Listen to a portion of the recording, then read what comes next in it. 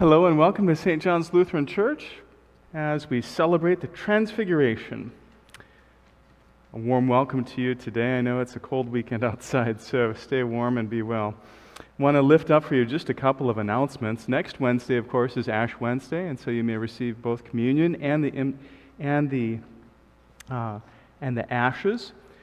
Please notice also that look in your mail for the Lenten student devotional. It'll be the basis for our reflections and for much of our worship on Sundays and Wednesdays during the season of Lent.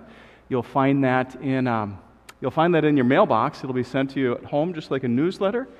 And if you'd like an extra copy to send to a friend or one of your loved ones, you can pick those up out in the church narthex. You can also contact the church office. So a big thanks to our catechism students, to our confirmation students, for the Lenten student devotional. It's on the great hymns of the faith. And so if you've ever wanted to sing more of your favorite hymns, that's what we'll be doing for the season of Lent. Also, please do take home your announcements page and remember in prayer all those people listed on the announcements.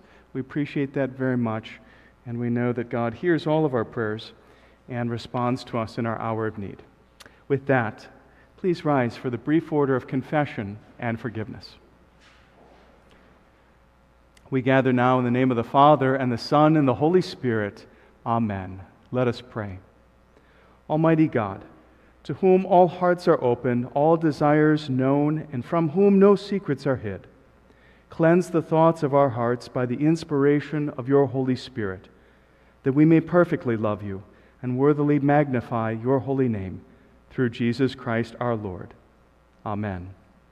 Dear friends, we read in 1 John chapter 3, "If we say we have no sin, we deceive ourselves, and the truth is not in us. But if we confess our sins, God, who is faithful and just, will forgive our sin and cleanse us from all unrighteousness." Let us silently reflect upon the sins for which we would ask forgiveness now.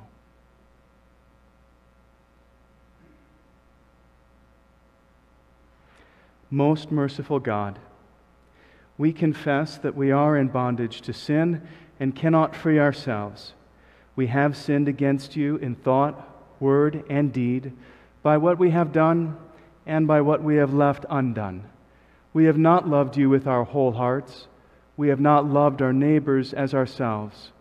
For the sake of your Son, Jesus Christ, have mercy on us. Forgive us, renew us, and lead us, so that we may delight in your will and walk in your ways, to the glory of your holy name. Amen. Almighty God, in his mercy, has given his Son to die for us, and for Jesus' sake forgives us all of our sins. As a called and ordained minister of the Church of Christ, and by his authority, I therefore declare to you the entire forgiveness of all your sin, in the name of the Father, and of the Son, and of the Holy Spirit. Amen. Please be seated and join in singing our first hymn, "How Good, Lord, to Be Here."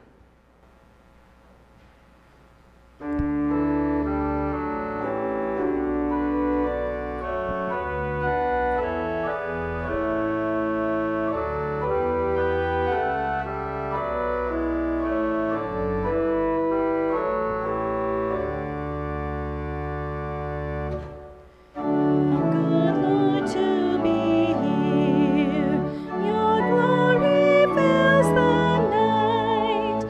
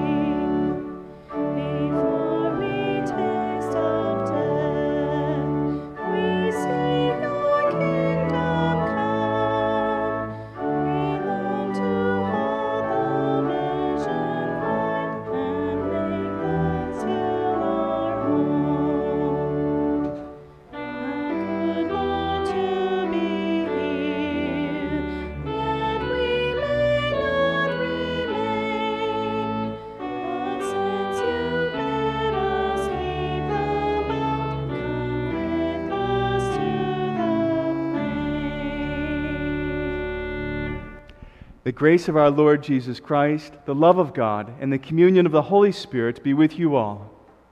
And also with you. Let us pray. O God, in the transfiguration of your Son, you confirm the mysteries of the faith by the witness of Moses and Elijah, and in the voice from the bright cloud declaring Jesus, your beloved Son, you foreshadowed our adoption as your children. Make us heirs with Christ of your glory, and bring us to enjoy its fullness through Jesus Christ, our Savior and Lord, who lives and reigns with you and the Holy Spirit, one God, now and forever. Amen. Please rise for the gospel. The Holy Gospel according to St. Mark, the 9th chapter. Glory to you, O Lord. 6 days later, Jesus took with him Peter, James, and John, and led them up a high mountain apart by themselves. And he was transfigured before them, and his clothes became dazzling white, such as no one on earth could bleach them. And there appeared to them Elijah and Moses, who were talking with Jesus. Then Peter said to Jesus, "Rabbi, is it good for us to be here? Let us make 3 dwellings, one for you, one for Moses, and one for Elijah." He did not know what to say, for they were terrified. Then a cloud overshadowed them, and from the cloud there came a voice, "This is my Son, the beloved. Listen to him." Suddenly, when they looked around, they saw no one with them anymore, but only Jesus. And as they were coming down the mountain, he ordered them to tell no one about what they had seen until after the Son of Man has risen. The Gospel of our Lord. Praise to you, O Christ. You may be seated. Grace and peace to you from God our Father, the one who shows us himself over and over again. Amen. So today we're going to talk about really 3 things. We're going to talk about signs here of the world, signs that Christ incarnate has given his disciples, and God who also gave us and gives us a sign. I don't know I think it's been about 10 years or so since these people were popular, but there was a blue-collar comedy series with Jeff Foxworthy and Bill Engvall, and one of the popular things that I think it's Jeff Foxworthy used to say was, "Here's your sign." Anybody ever... And that was some pretty funny stuff. And what those comedians were talking about was obvious signs and how people tell us obvious things that we already know. And I can say, for example, I hear that a lot when I first meet someone new. They say, "Boy, you're tall." And I always want to say, "Really? Cool. I always wanted to be tall." You know, I don't know that I'm tall, but that it's maybe just a way to start a conversation. But sometimes I've in my past have wanted to say, "Here's your sign," you know. But I haven't. But we deal with signs all over the place. You know, we hear of signs of COVID. When you're entering somewhere, they're asking you for, do you have a temperature, and this and that, and all these questions to find out if there's a sign that maybe you possibly might have COVID, or signs of, we know of things, signs of dehydration, or signs of a heart attack, whatever those things might be. There's just different signs. We also read body language signs, how people are closed off, or how they look, or how they move their eyes, and we make decisions off of those body language signs. And then, of course, we have traffic signs that give us the instructions of how to drive, and so we dealt with a lot of signs. Christ gave his disciples a lot of signs up to this point of transfiguration. He did all kinds of miracles. But Christ wanted his people to know, truly, without a doubt, who he was. And so he brought Peter, James, and John up to this mountain, and Christ showed his divinity. It says in Matthew, his face shone like the sun, and his clothes became white as light. Or in, it says it in all different ways. I believe it's in Mark, it says his clothes became dazzling white. And in Luke, it says as bright as a flash of lightning. So this isn't just some shiny clothing. This is God glowing, showing his divinity, showing that he is God to his disciples. Now, if you didn't think that was enough, then God himself speaks from a cloud and says, "This is my Son, whom I love. Listen to him." Christ shows himself, and then God comes and backs him up and says, and speaks directly to the disciples. I mean, it's funny that they even have to point out that the disciples would be terrified. If all of a sudden the cloud opens up and God is speaking directly to me, yes, I'd be talking about should we build temples or something. I wouldn't know what to talk about either. And Peter kind of became nervous and started saying kind of confusing things. So Christ wants to make it very clear, because Christ knows his hour has come. He is nearing crucifixion at this time. God knows this as well. And so Christ wants his people to know who he is for certain.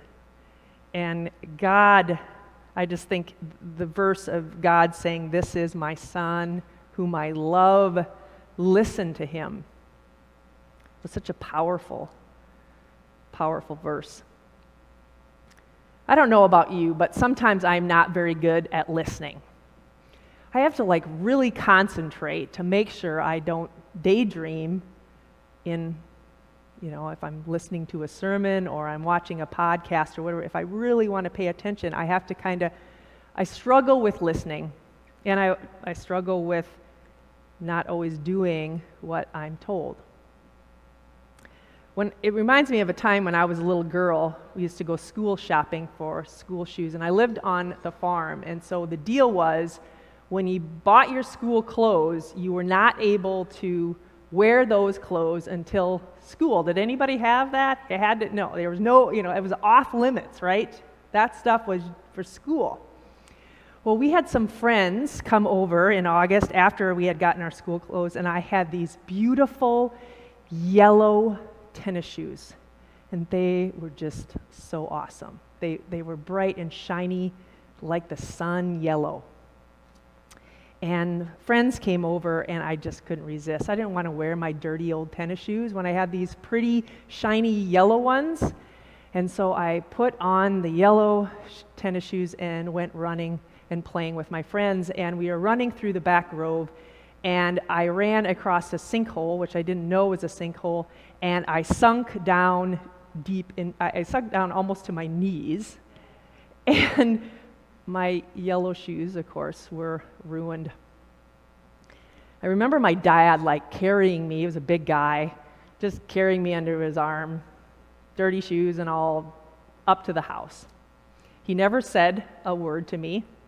I think he just knew my humiliation of making my yellow shoes dirty. But Mom worked so hard on those yellow shoes. Thank you, Mom.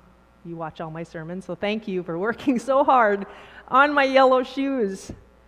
But to be really honest, those yellow shoes were never the same. They just didn't shine, and they kind of had a dull yellow look to them, even as hard as Mom worked. And I think about this picture this story as kind of how we are as human beings. We make a mess of our life. We sin, we don't listen to God's instructions. We do a bunch of stupid things that we really don't want to do, but we do them anyway. And then we try really hard to clean ourselves up. We try to do what we can do to help ourselves. But in the middle of that, we don't feel much better. We don't look bright and brand new. Well, there is good news. Christ has made you bright, shiny, and new. In your waters of your baptism, Christ, as says, you are brand new. Your sins are forgiven. The muck of life that we have created for ourselves, the things that we do, we screw up over and over again. Christ went to the cross, died, and was resurrected for you, for your sin, for the muck of life that you have gotten yourself in. In 2 Corinthians 5, it says, "Therefore, if anyone is in Christ, he is a new creation. The old has gone, the new has come." Thanks be to God for that. Amen.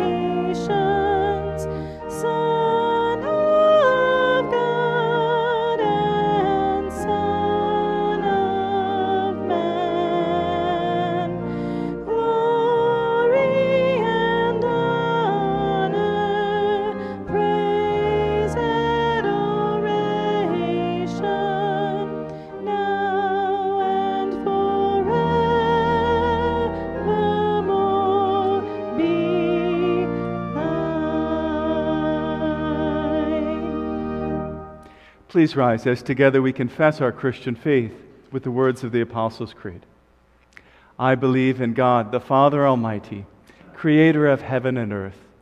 I believe in Jesus Christ, his only Son, our Lord, who was conceived by the Holy Spirit, born of the Virgin Mary, suffered under Pontius Pilate, was crucified, died, and was buried.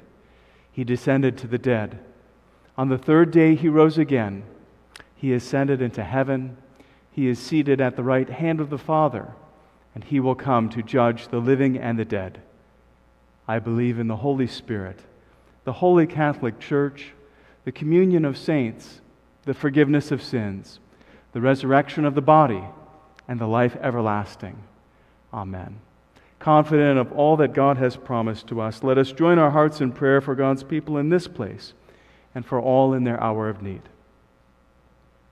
O Lord God, as you revealed your Son, and as his beauty and wonder was transfigured and glowed upon the mountaintop, so you promise us also that we shall be made holy and completely new by the work of your Son, Jesus Christ.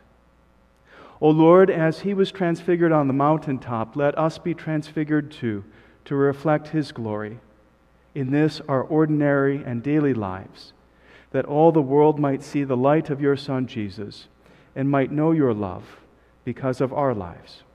Lord, in your mercy, hear our prayer. O Lord, we ask that you let down your Holy Spirit to give new life and strength to all who struggle in any way. But especially we pray for Susan, Pat, Dieter, Sandy, and Carol. We ask that you pour out every blessing upon Margie, Ron, Naoma, Stu, and Dave, and that you stay close to the side of Marilyn, Chris, Leanne, Sharon, and Shirley. O Lord, remember all of your promises that you have made to Robert, Christy, Ken, Lily, and Walker, and give every blessing to Cade, Dylan, Moni, Chris, and all of those whom we name now in the quiet of our hearts. Lord, in your mercy, hear our prayer. O Lord, lead our country and all who have been seated in positions of authority and power. O Lord, lead us all to pursue justice and peace, fairness and equality. O Lord, fill us with a spirit of patience. Help us to overlook injury and to be slow to point out insult.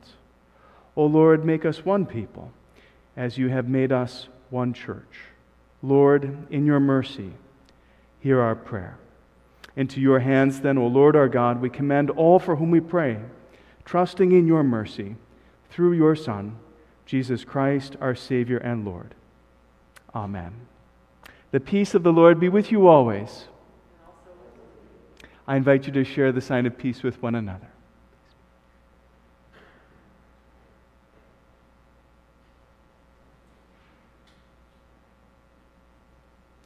Together, let us pray with one voice as our Lord Jesus has taught us.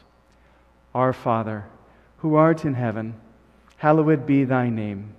Thy kingdom come, thy will be done, on earth as it is in heaven. Give us this day our daily bread, and forgive us our trespasses, as we forgive those who trespass against us. And lead us not into temptation, but deliver us from evil. For thine is the kingdom, and the power, and the glory, forever and ever. Amen. And now may the Lord bless you and keep you. The Lord make his face shine upon you and be gracious unto you. The Lord look upon you with favor and give you peace. In the name of the Father, and of the Son, and of the Holy Spirit. Amen. Go in peace and serve the Lord. Thanks be to God.